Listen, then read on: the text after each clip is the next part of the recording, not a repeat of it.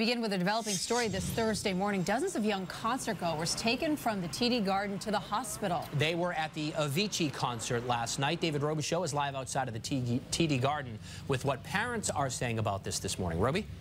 David, when you hear dozens of concertgoers transported by ambulance, you might think crowd control problem. Maybe people got trampled. No, apparently what we're talking about here is too much booze and drugs. Now, Boston EMS tells WBZ that 36 young people had to be transported, 50 others treated at the scene.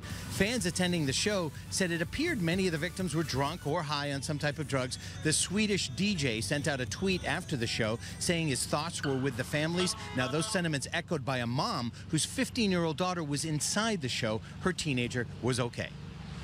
I just pray for the families and the children who, have been taken to the hospital. I hope everything works out.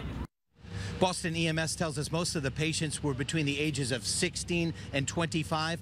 Live Nation told CBS News that most of the people that were treated were outside the venue. They said they were too intoxicated to even let into the building to see the concert at all.